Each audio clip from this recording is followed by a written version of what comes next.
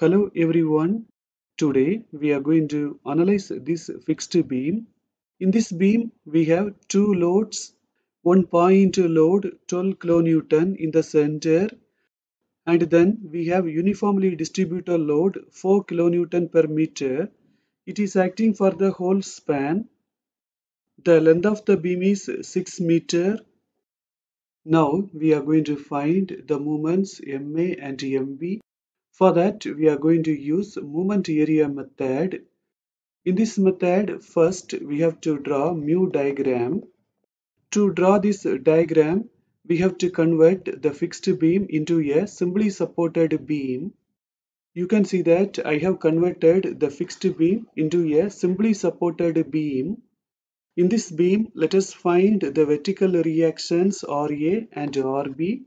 We know that in this beam, the loading is symmetrical, so we can easily find the vertical reactions.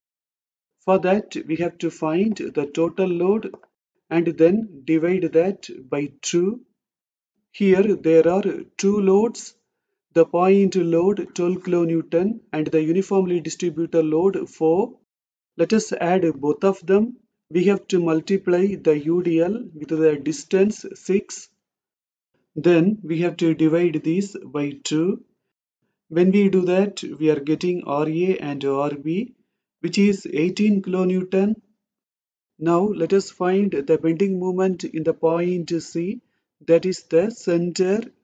I am going to find it from the point A. In this case, we are moving towards right hand side. Clockwise will be positive and anti-clockwise will be negative. RA is acting in the clockwise direction, so that it will be positive and the distance is 3. The UDL is acting in the anti-clockwise direction, so that it will be negative. For the UDL, we have to multiply with the distance and distance by 2. Finally, we are getting 36 kilonewton meter.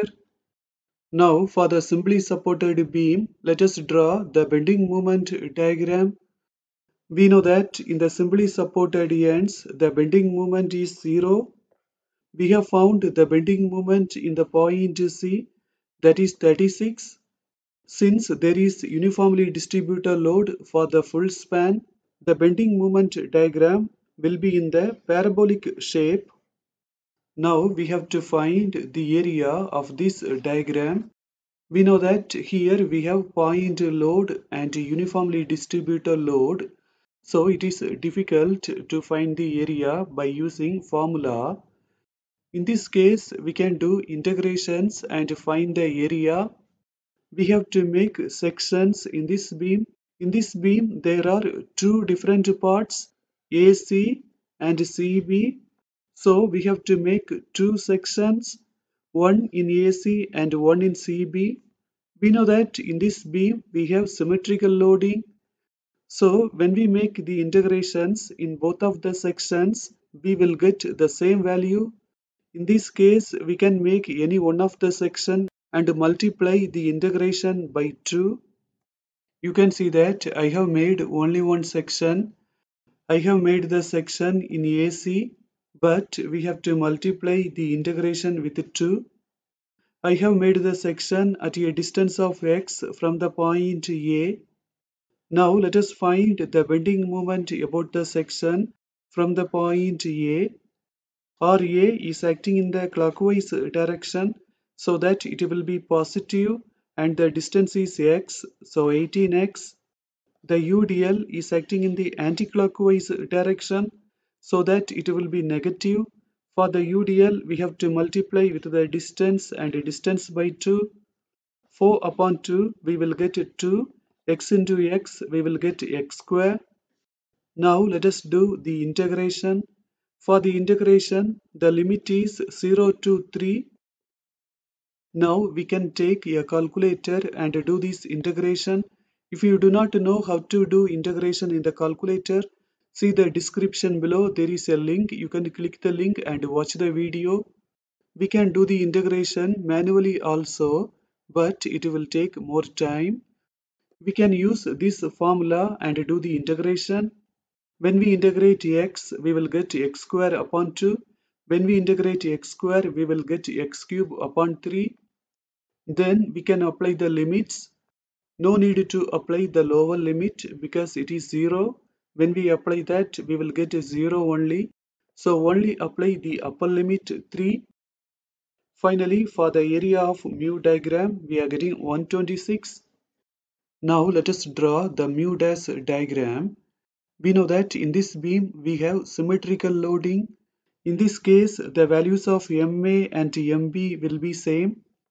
So the mu dash diagram will be a rectangle. Let us find the area of mu dash diagram. For that, we have to multiply the height MA with the length 6. So the area of mu dash diagram is 6 MA. Now let us equate the area of mu dash diagram and area of mu diagram. We have found both of them. Let us apply them. We can take 6 on the other side. It will come in the denominator. 126 upon 6, we will get 21. We know that the values of MA and MB will be same. So both of them are 21. We know that MA will be acting in the anti-clockwise direction and MB will be acting in the clockwise direction. Now we are going to find the vertical reactions RA and RB. We know that in this beam the loading is symmetrical, so we can easily find the vertical reactions. For finding the vertical reactions, we have to divide the total load by 2. There are 2 loads, the point load 12 and the uniformly distributed load 4. With the uniformly distributed load, we have to multiply the distance 6. Finally, for RA and RB, we are getting 18 kilonewton. Now we are going to draw the shear force diagram. I'm going to find the shear force values from the point A and towards the point B. In this case, I am moving towards right hand side. Upwards will be positive and downwards will be negative. Here you can see the calculations. Here you can see the shear force diagram.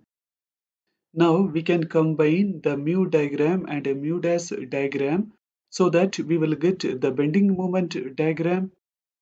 Wherever they are alone, we have to mark the values with the signs. Wherever they are together, we should not mark anything, just to keep the space empty.